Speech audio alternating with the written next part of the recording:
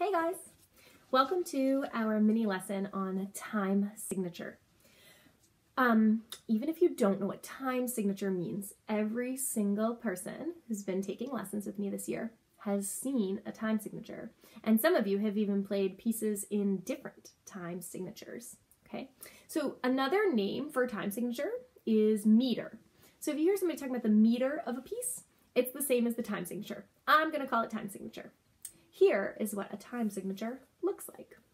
I'm going to start with our most common time signature, 4-4. So it kind of looks like a fraction, except there's no line here. And you just say the top number and the bottom number, 4-4. Okay? For our purposes right now, we're really only concerned about our top number. Our top number is going to tell us how many beats go in a measure. Okay, well, great. So if our top number is 4, that means we get 4 beats in a measure. But who remembers what a measure is? How about a measure line? Okay, so a measure is a space of music. You can tell when one measure ends and a new measure begins because you will see a measure line like this. Like that. Now my music right here doesn't have the musical staff. It doesn't have those 5 lines going across, but that's okay because we're only worried about rhythm right now. But you will see your measure lines are going to cut through your whole staff, okay? So the space from the beginning to your first measure line, that's a measure. From that line to the next line, that's another measure, and so on and so forth. Okay, a lot of us that were working on our spring music already, you guys were paying attention to the measure numbers, right? So if your piece has 60 measures in it, but your conductor doesn't want you to go all the way back to the beginning, they'll give you a measure number. They'll number the measures. Here's 1, here's 2, 3, 4, 5. So you know, oh, okay, let's all start at measure 10. That's easy, right?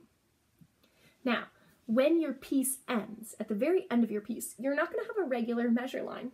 You are going to have what we call a double bar line, like this. So it's really 2 lines put together. And that's how you know that's the end of the piece of music. Okay, so we've got measure lines. You can also call a measure line a bar line. I call it a measure line. So measure lines separate your measures. A double bar line indicates it's the end. Your time signature tells you how many beats go in each measure. Okay. For now, our bottom number is always going to be 4. Like I said, 4-4 is the most common time signature. So there's actually another way you might see it written.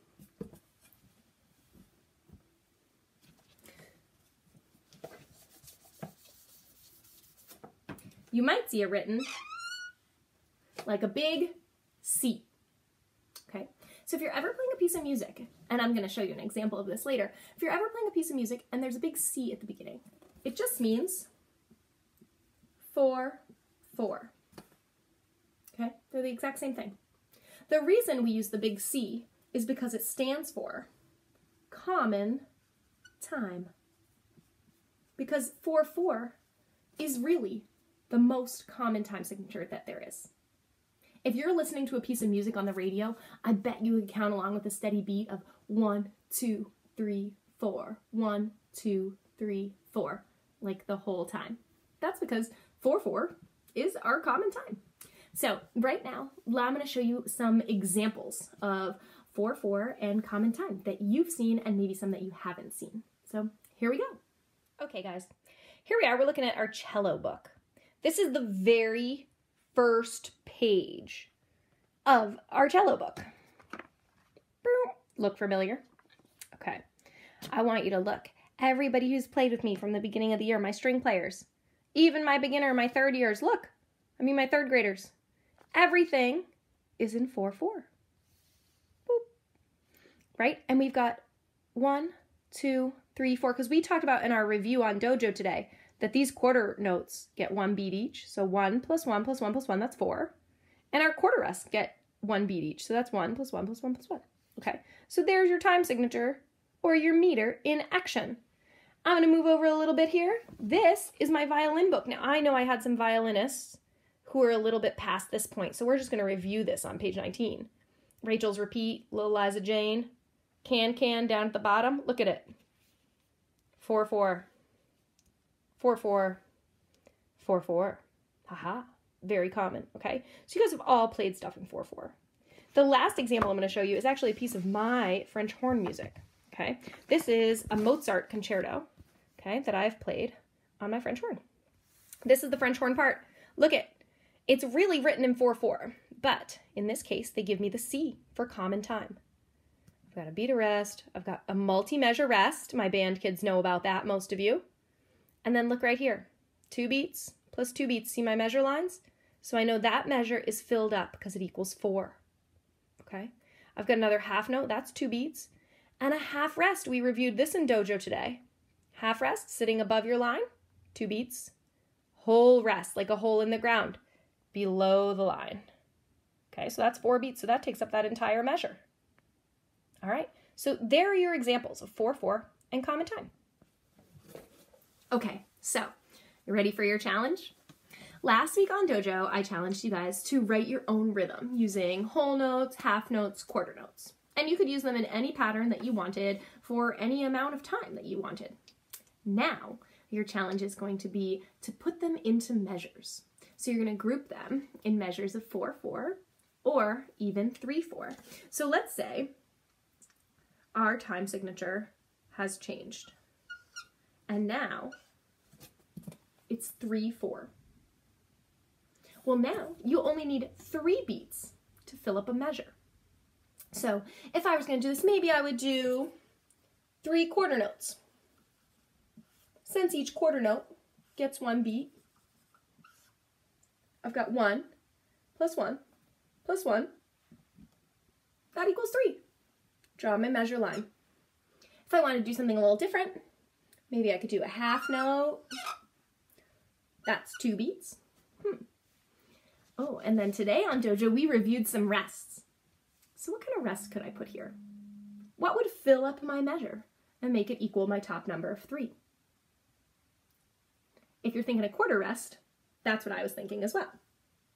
Okay, even though it's a rest, and even though you're not playing, it still takes up a beat. Okay, so it still counts. All right, so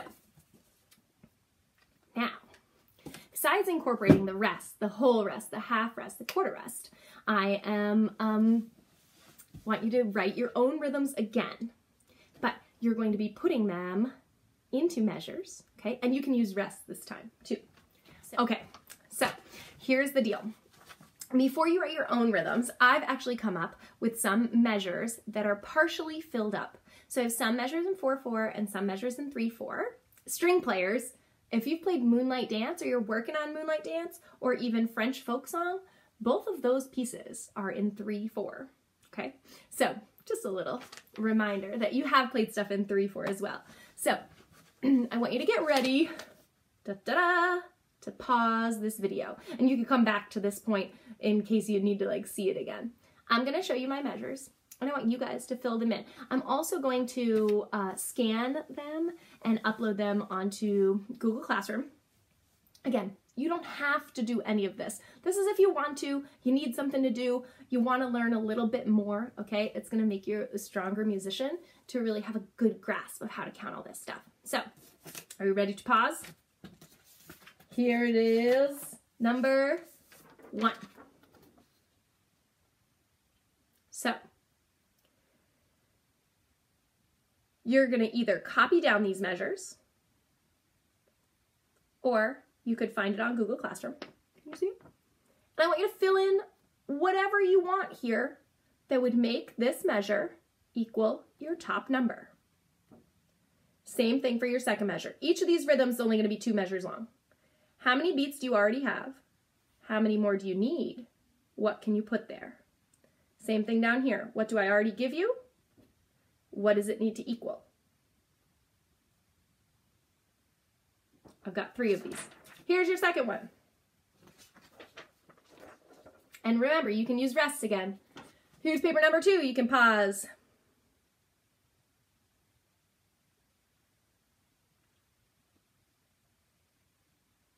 Keep in mind down here, our time signature changes.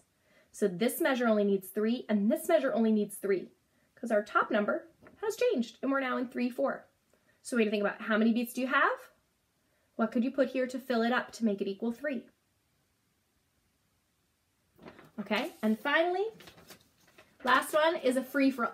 Do not just put all rests, by the way, you sneaky children, because I've seen kids do that. Put some notes in here. You can fill these measures up however you want, as long as they equal your top number.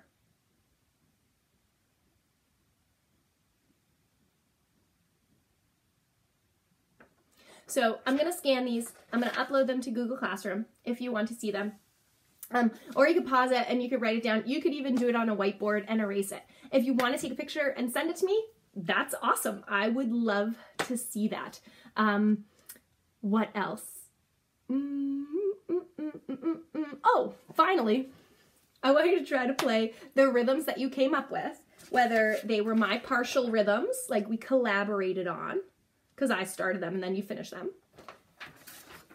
or one that you completely created yourself and now you've put in the correct measures. Play it on your instrument. That's the next step, okay? So as far as rhythm goes, next week we're going to be talking about eighth notes, and we'll have stuff to do with that. Coming up on Thursday. Thursday is going to be my next post. We will do some more note stuff that's not just rhythm. Different notes, playing different notes on your music staff. So let's see what you come up with for rhythms.